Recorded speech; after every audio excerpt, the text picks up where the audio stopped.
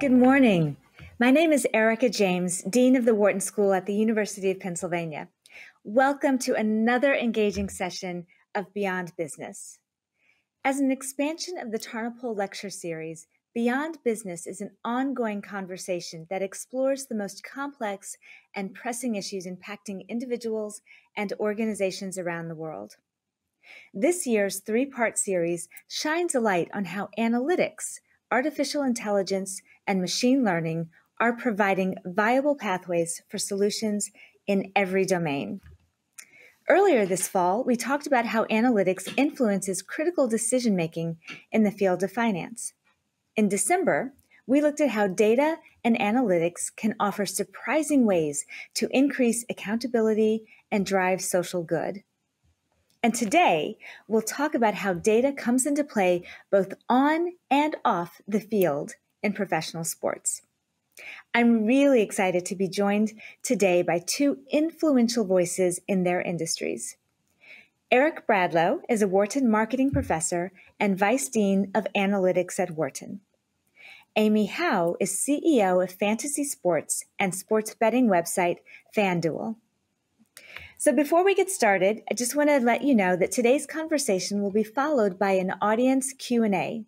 So please use the comments section to submit your questions. We'll be monitoring them and getting to your questions towards the end of the program. All right, I'm excited to dive in. Amy and Eric, welcome. We're glad to have you. So for these first couple of questions, I'm really interested in hearing both of your perspectives. So I'd like you first to engage both of you. As we're seeing in most industries and sectors, the use of data and analytic methods is becoming more and more prevalent in sports. What are some of the recent ways you have seen this trend influence the sports world, including changes implemented in response to COVID? Eric, why don't we start with you? So I think, in the world of analytics and sports, I think we're blessed by the movie Moneyball. We're blessed by the book Moneyball. And everyone thinks of the Brad Pitt, Jonah Hill movie, where in some sense they're evaluating players on using data science. But I think on the other hand, we're cursed by it because it makes people think, too narrowly about how data analytics is used. For example, now analytics is used not just for on-field stuff, like how many of us are screaming at the screen, go for it on 4th and 2, go for it on 4th and 2. That's almost become part, right? Amy and I are both raising our hands on this one. But it's also influencing things like training. So, for example, imagine athletes, women and men, being censored up while they're training. Imagine women and men being tracked while they're sleeping and noticing what sleeping patterns are related to better performance. Imagine people that are actually tracked and they're motion tracked in ways that we can do injury prevention using analytics.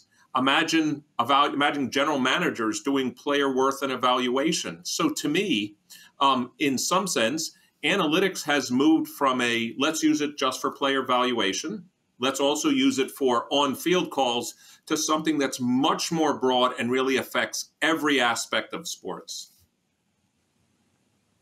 Amy, from your perspective, how would you address that question? Well, first of all, Erica, thank you so much for having me. As we were talking before, I'm a Wharton 99 MBA alum, and it was 2 of the best years of my life. You're all very lucky to be there, so take advantage of every moment you have.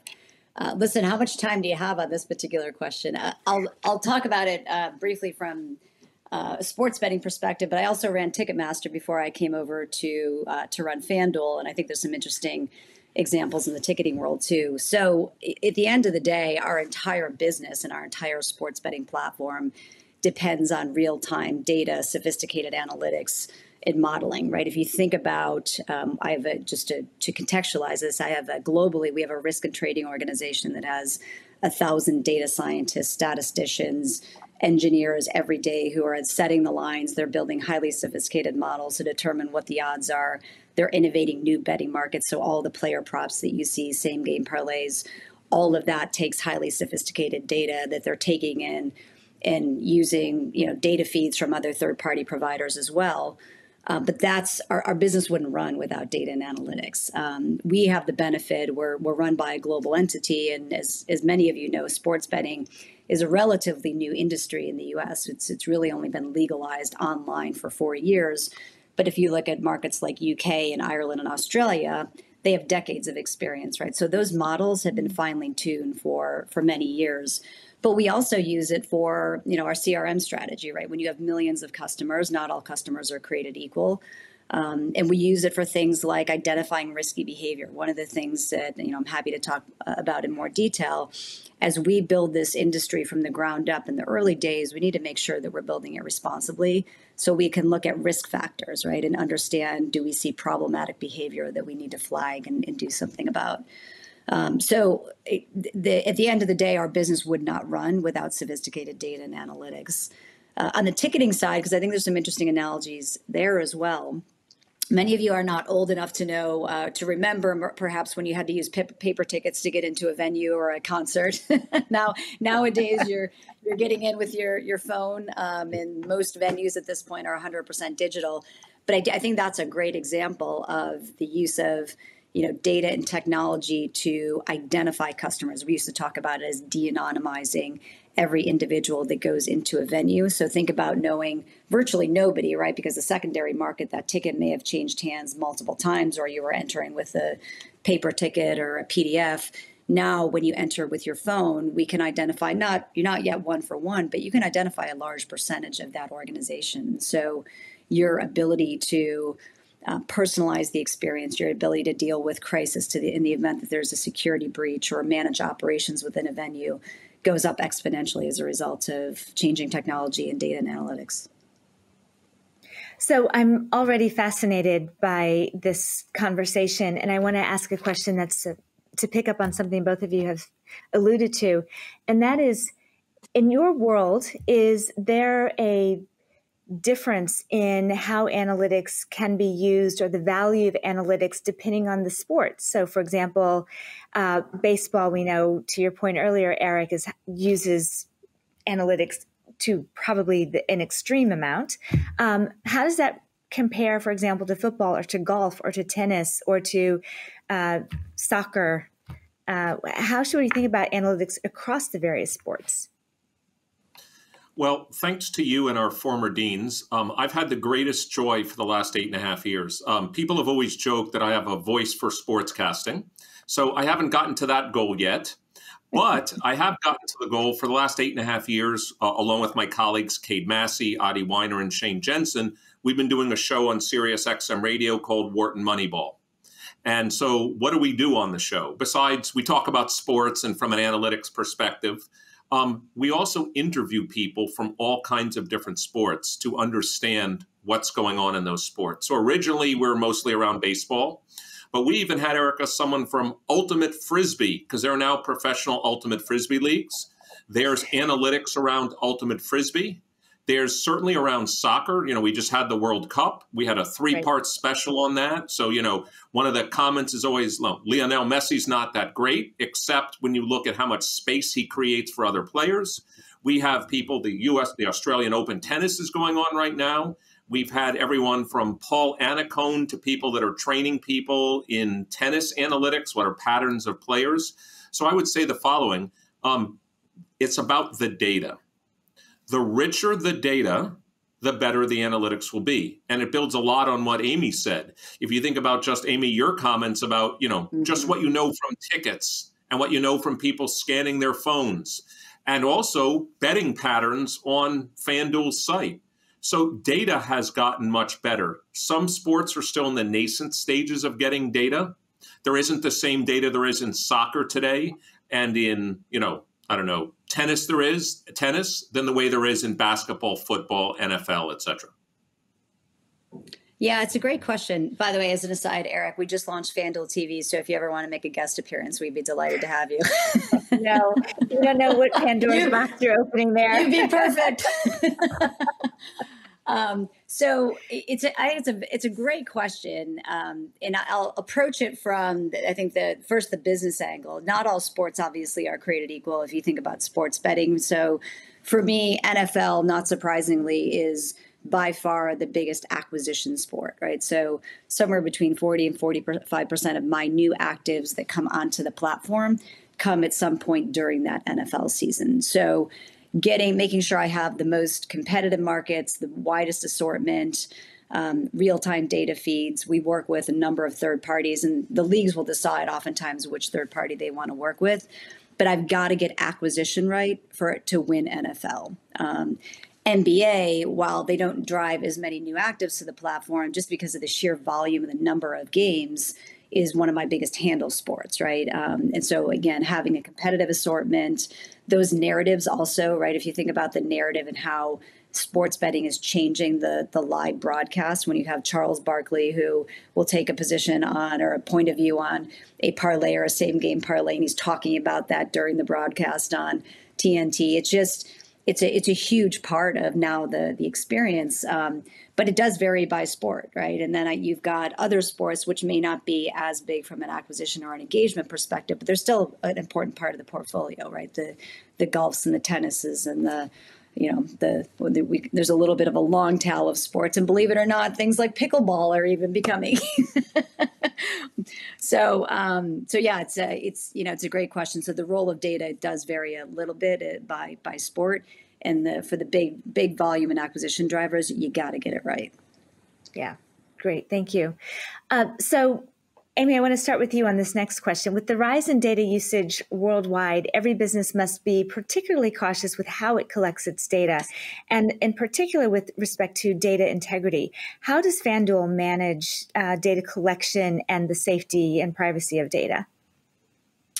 Listen, it is a topic right now that it's one of the things that keeps me up at night every day, but it's also something that our entire organization and leadership team is vigilant about. If you think about sports betting, right, we're a highly regulated industry, but at the end of the day, what matters most to consumers is that they have a sports betting platform that they trust, and your ability to make sure that you can protect that data to protect them from bad actors and cybersecurity threats is ultimately critical.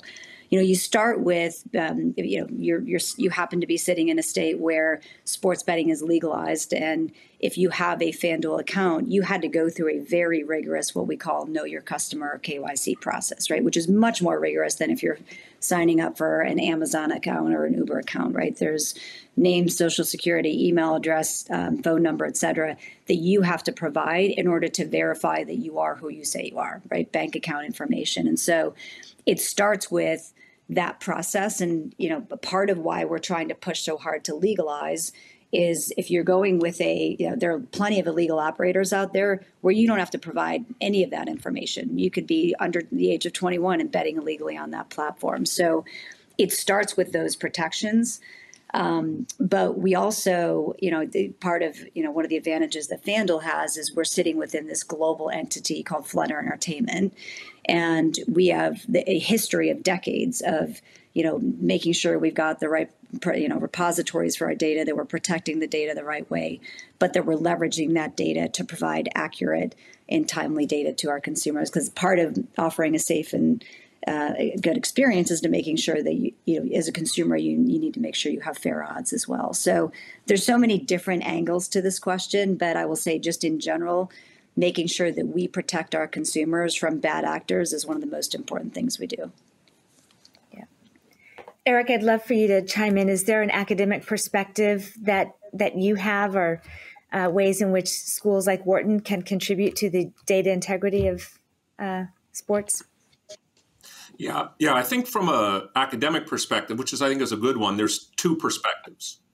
One would be kind of, we talk about, in some sense, perturbing data. So one form of security from an algorithmic perspective as a statistician, computer scientist would be, imagine a company like FanDuel or others didn't keep exactly the raw data, but kept some perturbed version of the raw data. So one way in which many companies think about security is don't keep all the raw data, keep some of it in some perturbed way that still allows you to answer your business problem, but actually provides more security. So this is one of the biggest issues in computer science today. At what level of aggregation, and also what level of granularity and, if you like, accurateness to keep the data.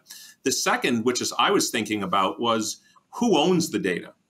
So that's a big issue that's going to be facing all of us, not just at FanDuel, but us as academics, which is, let's imagine, I opened with my comments about, imagine having a player with sensor data. Well, does the team own the data? Like if I'm training with sensors on and they want to lower my salary or cut me or do something because they've gotten data from my physical body measured by sensors. So I think we're going to have an era where public policy is going to have a lot to say about who owns the data, who gives up rights to use their data for our analytics engines. And it's part of a large data privacy discussion that I think is going to happen going forward. So, though big data, artificial intelligence, and other emerging analytics tools can help solve problems to advance business, we know data alone is insufficient. What does the sports world need to do to ensure that it has designed data practices without bias or incomplete information? Yes, Eric, I'm happy to. I'm happy to jump on this one from. Yeah, but it's a very interesting question from a sports betting perspective, because as you can imagine, while on the one hand, there's a massive amount of data and advanced analytics and science that goes into setting the lines and determining the odds, there's also quite a bit of judgment, right, that you have to factor in and soft signals that our risk and trading organization is taking in. And then there's always an element of, things may change at the last minute. And so that obviously can impact the outcome of a game. But for us, I think it starts with making sure that the data that we are using is high integrity data, right? And that comes from a few different sources. First of all, we have a very long history, decades, right? Because we're owned by a global entity, of making sure that we're using the best data signals and the most accurate data signals to feed the model. But we're also partnering with official, like in the case of the NFL and the NBA, they will partner with official data providers, right? SportsRadar and BetGenius, whose entire job is to make sure that they are providing high integrity real-time data that, again, is feeding the models. So there's a lot of different signals that you're taking in, hard data and science. But at the same time, part of the job of a trader in a sports betting company is also to overlay judgment on top of that. But even once you do all of that, right, things may change at the last minute. COVID is a great example. Erica, you asked about the impact of COVID earlier on. And during COVID, a lot of times players were getting sick and having to sit out at the last minute. And so this was less of a, how do we set the lines, and more of a how do we make sure that we're being fair to consumers. We started to offer a product called Bad Bet Relief. And if something bad happened at the last minute that, you couldn't control and you had already placed a bet, we'd either refund your bet or we'd find a way to, to make you whole. So there's as much science as there is in this industry. There's also there's a lot of art and judgment that factors into it as well. So just building on Amy's response. First of all, I had not heard of this Bad Bet Relief. I think it's a great idea. No, it's great for not just, it's fair, but it's also, it's a great way to market yourself. So I think that's a great idea. I'm going to have to read up on that. I would say two things, Erica. One is, one of my most cited videos that's watched on YouTube. I don't know why, but like 10 years ago, I videoed something and I recorded something, said, the data you wish you had is never coming. And so the perfect data set, the perfect clean data set, all the variables you'd like to measure, that's never coming. As a matter of fact, what I think we teach at the Wharton School is empirically driven decision-making with incomplete information. That's what we do. Every situation, every business decision has incomplete information. However, I think Amy hit it right on the head, which is, I think there's a false dichotomy that algorithms can solve problems. Well, what can algorithms do? They can help solve prediction problems. But let's remember, there are many things that go into just broadly decisions, which is it fair? Is it equitable? Is it inclusive? So the way I view things is that it's when I spent 5 years doing some work for the Philadelphia Eagles. And the way I always viewed the work that I did was when Mr. Lurie or Howie Roseman was making a decision, I wanted them to look at the computer screen and say, here's what the model says, and use it as a decision support tool. But it's a multi-attribute objective function. I can give models that have great predictions, but what does it mean for the organization more broadly? What does it mean for fairness? What does it mean for the risk of the organization? So I'm all in on algorithms, and I'm all in on using them as a decision support tool to support judgment. Thank you for that plug about Wharton's excellence approach to developing future leaders through decision-making with incomplete information. Amy, I want to stick with you for a little bit on the next couple of questions. With more and more states legalizing sports betting, how does analytics inform FanDuel's approach to onboarding or launching your services in a new location? Yeah, well, we just launched, funny enough, for those of you who are from the state of Ohio, on New Year's Eve, as the ball was dropping in Times Square, we literally just launched our 17th state. The regulator decided that New Year's Eve was the fantastic time to go live.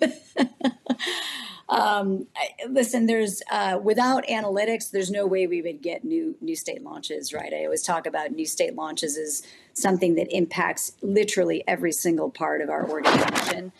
And I'll highlight there's a few areas that we rely heavily on as you think about a new state coming online. One is every state has nuances, right? So not all states are obviously created equal in terms of how attractive they are, but we're really trying to understand, what are the demographics? What is the team fandom? In some states, for instance, they're bigger college sports than they are professional sports.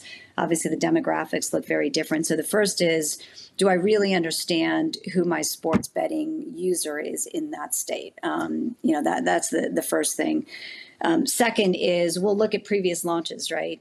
We learn a lot from what worked and what didn't work, and we're analyzing the data. We're looking at what was our initial promotional offer, our generosity strategy, if you will, in a new state. In some cases, we get it right. In some cases, we may have left real value on the table. One of the things that's really important to keep in mind is there is absolutely a first mover advantage when you talk about sports betting, right? We are not dissimilar to other large e-commerce industries where in the end, you're going to have a few scale players, right? Just given the nature of this business and how much it takes to invest in marketing and generosity and distinctive products. So being in market on day one and making sure that you're acquiring the right customers is absolutely critical. And so we're using data in science around which DMAs should we be going after, how much should we be investing. We're looking at the acquisition cost relative to the player value or lifetime value of a customer to make sure that our paybacks are, within the right range. So all of that feeds our models to figure out how much we should be spending and where we should be spending. But then is also, once you're in market or even leading up to it, you're looking at data to understand, I'll give you a good example. With Ohio that just came online, Michigan had been legal. And so there were some customers that were betting legally in Michigan and they thought they needed a different account in Ohio, and you don't. You couldn't bet legally in Ohio until it was legalized. And so we could kind of look at some of the behavioral patterns and actually fix the friction before it becomes a problem. So I could talk all day about how we use data in new state launches, but it has been a critical part of how we've gotten this right. And Ohio is a great example. I mean, we call them our adoption curves, but our adoption curves just keep getting steeper and steeper. So within 8 days, we had penetrated over 4% of the adult population with FanDuel alone. And, years ago, if you looked at New Jersey, which was the first state, it wouldn't have been even close to that. So if you like data, you're intellectually curious, it's a really fun industry. Yes. So I want to, since we're talking about where FanDuel is located, I want to ask a question about your physical location. So considering that you do have physical structures, physical places for FanDuel, how do brick and mortar sites play into your overall strategy, given that your platform is essentially digitally based? Yeah, brick and mortar has actually been a very important part of our strategy. In fact, if you rewind the clock to 2018, when the Supreme Court repealed what used to be a federal ban on online sports betting, one of our first physical presences was in the Meadowlands. For those of you who've been to the Meadowlands, there's a huge FanDuel branded sports book. And that actually gave us a head start in that market, right? Because we had brand awareness. Many of the consumers were comfortable with the betting product. And so when we came online, it really helped fuel our online business. Today, we're sitting here, we have about 27 now that Ohio just went live. So we have 27 different physical FanDuel branded sports books. Some we may have multiple within a state. And part of it is our, for those of you who aren't as familiar with the business, you have to have a license in order to operate. So any startup couldn't just decide, hey, I want to be a sports betting operator and I'm going to launch something in the state of New Jersey. You have to have a license or a SKIN. We do those typically through what we call market access partners, and many of them are brick and mortar casinos. So Boyd, for instance, is one of our big partners. But retail has been a big part of the strategy, right? And understanding that omni-channel customer, we know they're more valuable if they're at both our retail location and online. Great, thank you. So, Eric, I actually want to move to you now. How big of an equalizing role can sports analytics play in leveling the proverbial playing field? So, for example, can it allow teams to overcome advantages like better coaching, scouting, or team building? Yeah, it's an interesting question because I'm going to answer your question in a second, but I want to answer the first part, which is I think better coaches, scouts, and teams use analytics. So I don't see it. As a matter of fact, the way I evaluate good teams, coaches, and scouts is whether they're actually using data to make decisions on the field. And so that's one of the first things. So I think better coaches use data better. The second thing I would say is I've thought about this issue a lot. And, I'm what they call in life an effect size person. And what I mean by that is, like, how big an effect is analytics? Like, would I rather have Bill Belichick as my coach as opposed to an average coach? Or would I rather have better data science? I've thought about this issue a lot. So I have two thoughts. First, while back in the early 2000s when I started working with the Eagles, we were one of the first NFL franchises to have a data science group. Everyone has a data science group today. So first, I would say the differential advantage that you can get to catch up by data science is probably shrinking to some degree. But the advantage is always, and it's what we teach our students at Wharton, it's about asking the right questions. Lots of people can build algorithms, but they're not asking the right questions. The second thing I would say is if you force me to answer, I'm going to be honest. No, I'd rather have a better coach, a better team organization. I think if you're asking me, are there winning franchises because of the way the owner, the general manager, the coach, et cetera, that analytics can't overcome that? Yes, I think analytics has a role. I'll take the better organization, the better coach, the better scouts every time. It's funny that you say that because we oftentimes use this phrase data driven. And I've always taken exception to that phrase because it assumes that data is always correct and whatever the data say is what you should do. And it leaves out the role of judgment. It leaves out the role of personal information. It leaves out history. It leaves out culture. It leaves out all of these other things that aren't a part of an algorithm. So what I hear you saying is better to be data informed and still leverage the expertise and the culture and the relationships and the history that only comes from the coach. Yeah, I couldn't say it better. Let me, again, I used to describe it at parties to people, and they said, so what did you do for the Eagles? And I said, here, let me describe to you in one word, in one sentence. When the Eagles have 5 minutes on the clock to make a draft pick, and a scout, she or he, uses their judgment and says, Mr. Lurie, Mr. Roseman, we should pick this player. I want them to be able to look on their screen and say, this is what Bradlow's algorithm says the success of that player will be. And then to go back to the person and say, I want you to know the data says something different. You have 30 seconds to tell me why the data is saying one thing and your professional judgment is saying something else. And that's what good managers do. We can't ignore data. We can't ignore algorithms. We can't ignore the predictions, but they are data and information and support tools to help the expert make those decisions. And that's why we're all screaming at our televisions all the time at the coaches. I'm Googling at the same time a game's going on, like, should they go for it 4th and 2 from their own 37? And there's a very simple chart that's up there that I'm sure Amy and FanDuel, everybody's got these charts. Is it like they don't have the internet or they observe something on the field? This is what you're mentioning. The coach will say after the game, whoever the coach is, she or he, I observed something on the field that wasn't in the model. I observed momentum. I observed this factor. And that's not in the model. Therefore, that's why I chose not to do it. It's hard to argue with that, but at least present the person with that statistical information. They can choose to ignore it if they want. Yeah, let me comment on this from a managerial perspective as somebody who runs a company every day. I couldn't agree more, Eric, with what you're saying. And at the end of the day, I spent 15 years at McKinsey, so trust me, I love data and analytics. And my bias is always to start with the data, but ultimately, in almost every single decision that we make as executives, there's in some cases as much judgment that factors into it. And also, don't forget, right? These are not always isolated decisions you're making as executives. We're making trade-offs every single day around how we allocate resources. So something in absolute terms may look interesting. If you're trading it off against, other priorities and other investment opportunities, it may actually lead you down a different path. So I think it's important to contextualize how you're using the data and what decision you're making. Maybe also just to build on one thing that Amy just said, one thing that, statisticians, we don't really have jokes, but we have sayings, which is anybody can give you a point prediction. Anybody can give you a prediction. You hire statisticians to understand risk and uncertainty.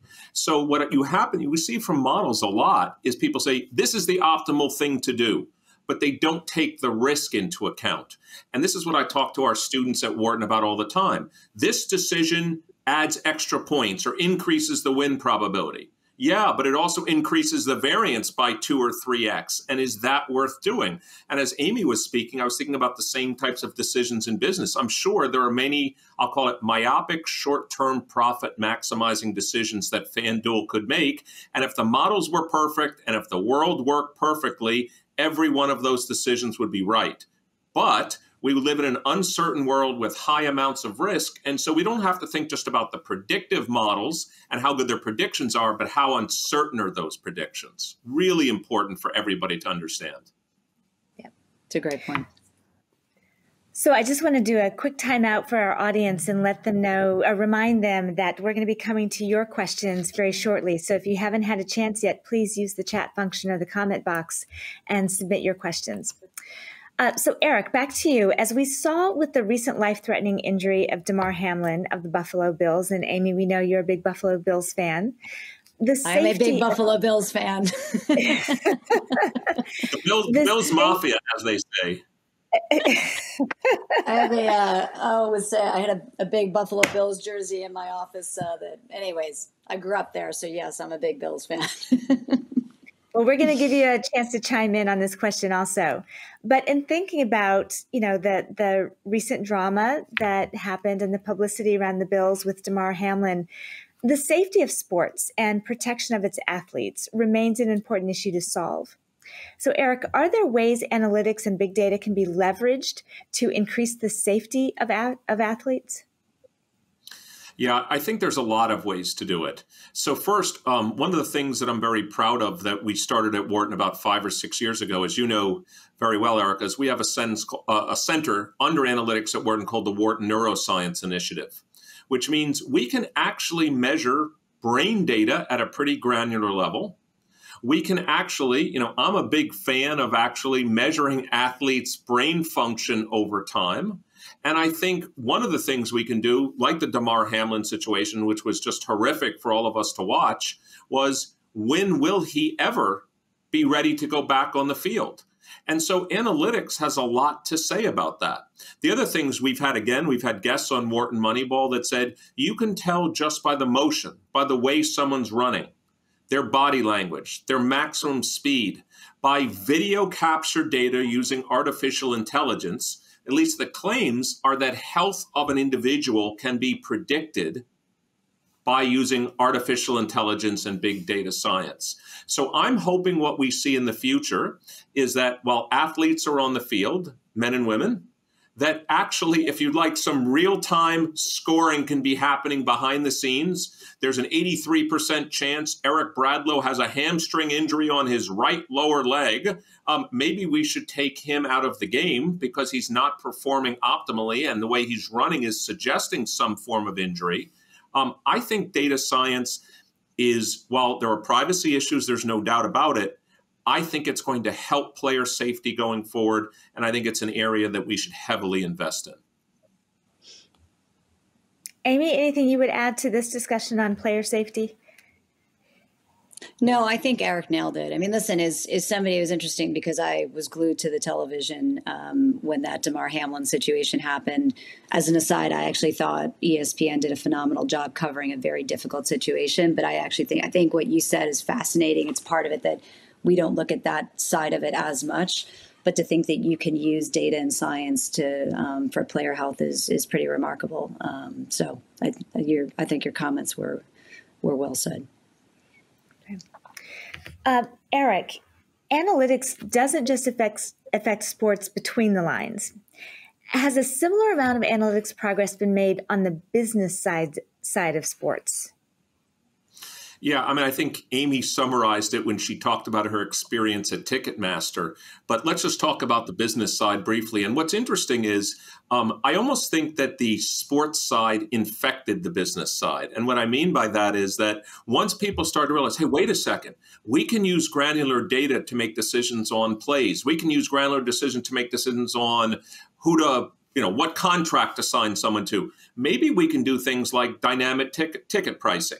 Amy mentioned as well, I thought it was great, CRM systems, cross-selling, what deals to give players, et cetera, player contracts, cap space, et cetera.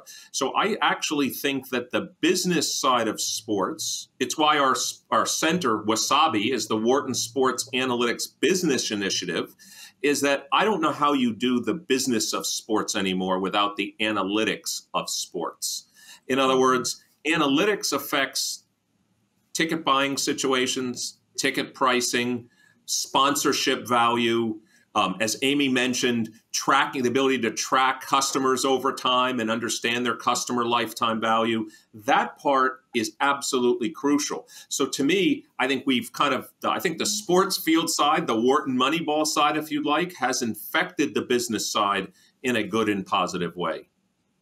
And Eric, it's interesting because I think I know the leagues are starting to play a much more powerful role in helping their teams get access to the data. So if you think about what digital ticketing unlocked, the NFL, I think, has done a phenomenal job here. What they've done is they have created an integrated platform whereby they can pull together all the ticketing data, F&B, merch, right? Think about all the data that you can integrate into one ecosystem, and to be able to look at that and analyze that in a consistent way across 32 different NFL club teams is pretty remarkable. And there are companies out there. There's a wonderful company called Kager Craft Analytics Group, which is run by a woman named Jessica Gelman.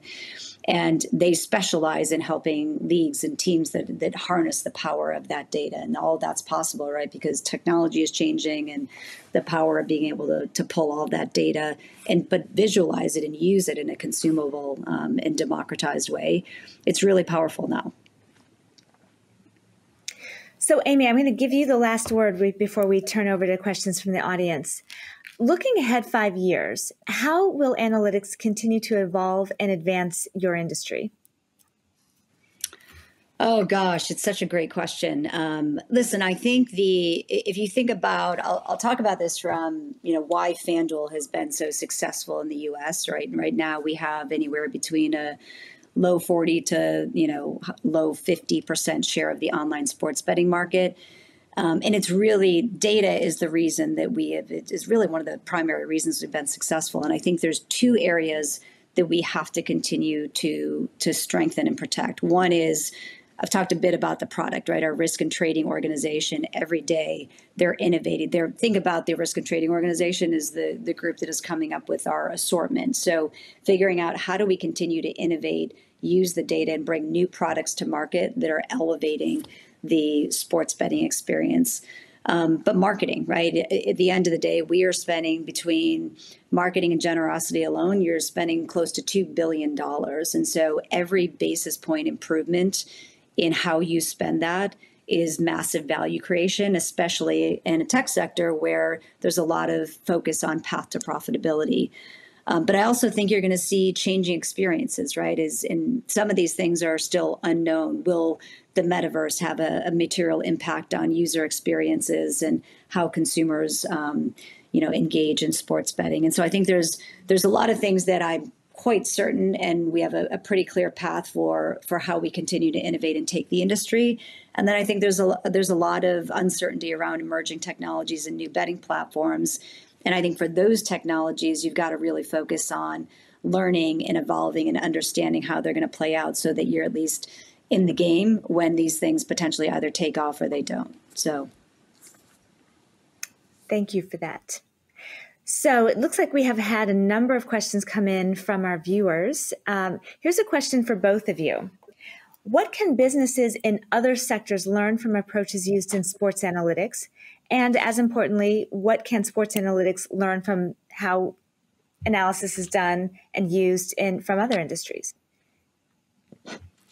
Eric, you want to take that one first? Well, the first thing I would say that is... That sounds like a good professorial question, by the way. Well, I entered it. I figured I would ask a question of myself. And I could answer. I would start with saying that I think what sports has done extraordinarily well is really about the data. And it's the form of integrated data that Amy talked about, which is, I think, what I always say for every company is that here's the holy trinity of data you wish you had for every company. You wish you had data on people's transaction or performance. Of course, just measuring transaction is not enough, because maybe from that you can compute someone's customer lifetime value or how much that customer's worth, or you can do a projection of that. But you don't know who the customer is. So wouldn't it be great to have that tied to some demographics or knowledge about the customer?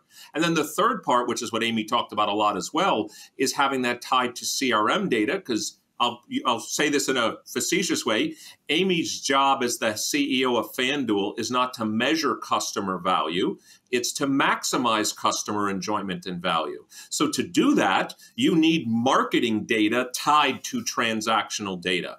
And so I think every company can learn from what I call the holy trinity, the big three of data, which is having transactional data is great, having performance data is great, but tying that to who is the customer so you really understand the customer, and then tying it to whether it's discounts, emails, etc., that allows you then to optimize against it. And so I think every company can learn that from the sports field that's starting to put that data together.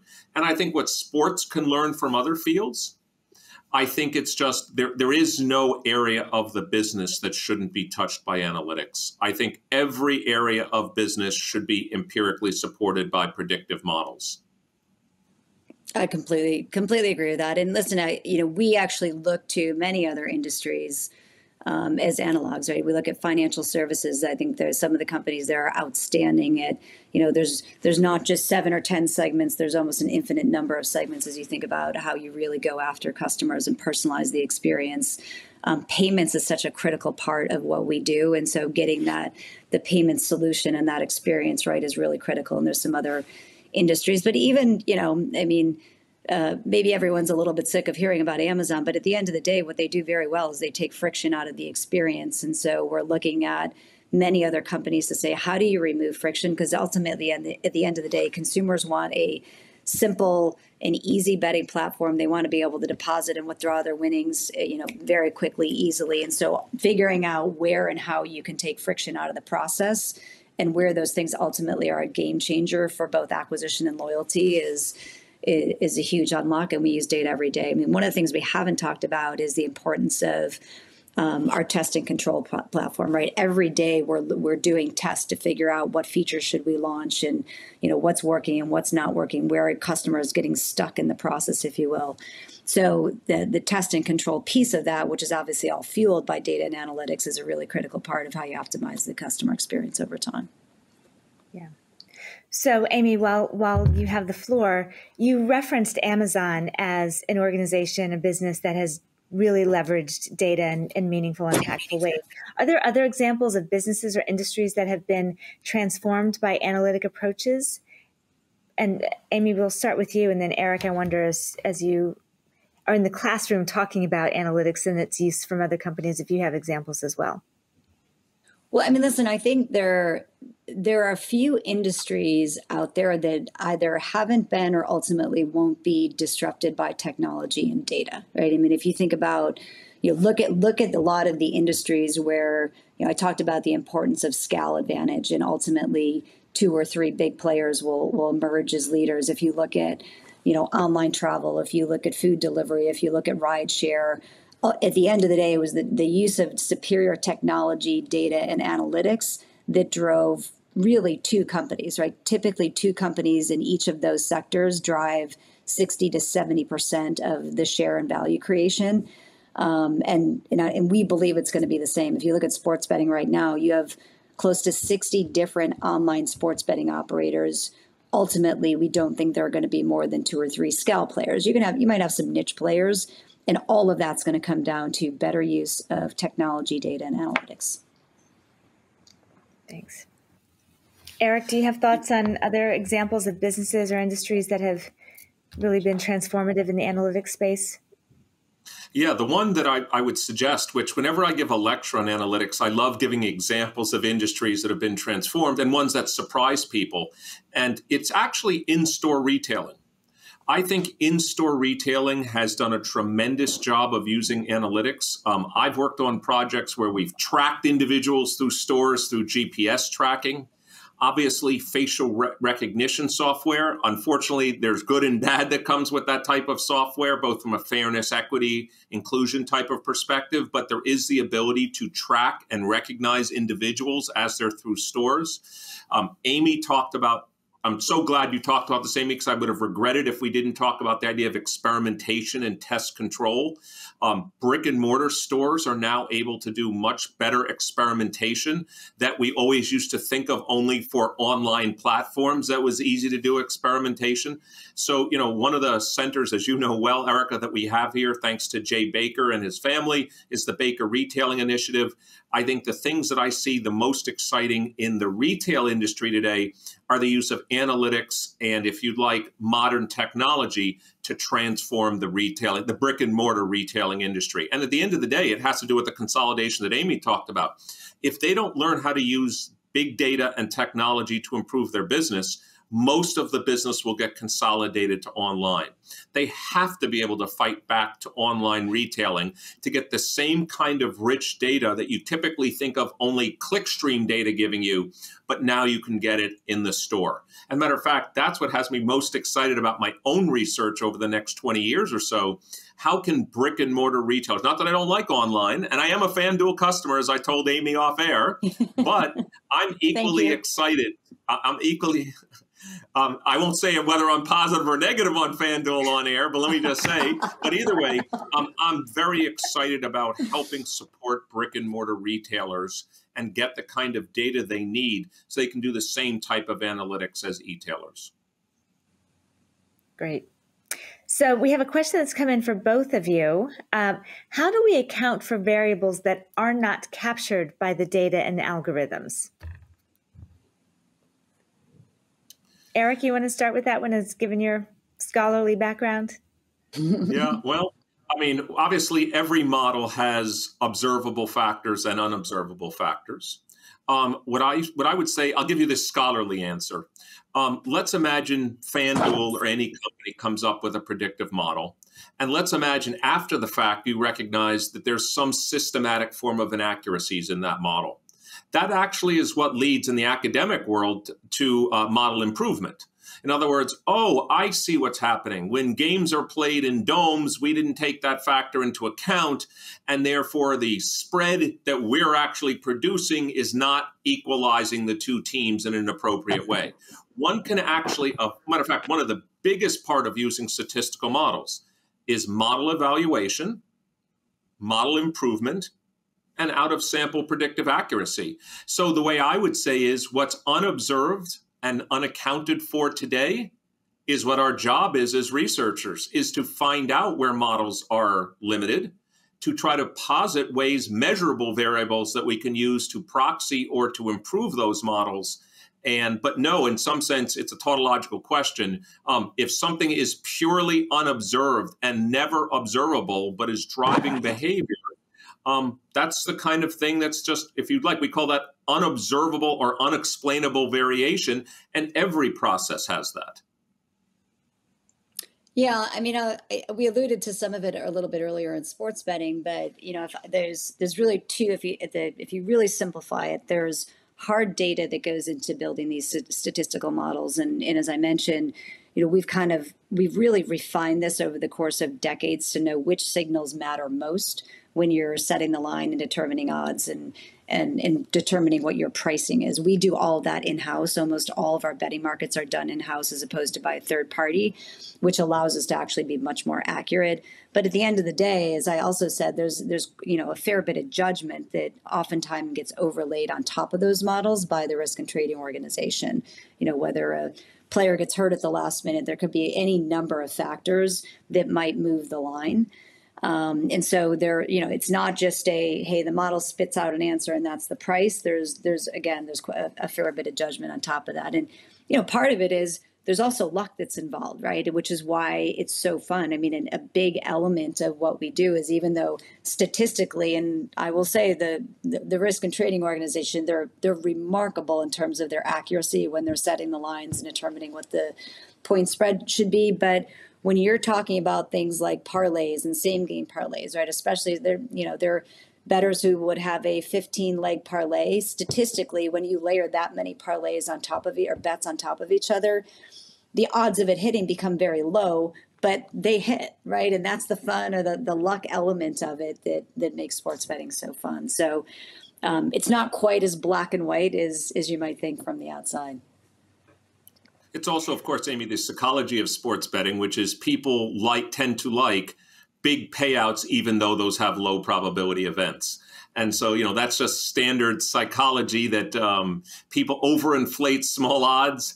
People don't think about expected payout as much. And that's also what I mentioned earlier, which is even though there's a lot of risk in these multi-leg parlay bets, when they do hit, I'll call it happiness is not linear in money. So a lot of money makes me really happy, and winning a small to medium-sized bet makes me happy. But if I just win that one 5-leg parlay on FanDuel, I'm happy for a lifetime. I have a story to tell all my friends for a lifetime.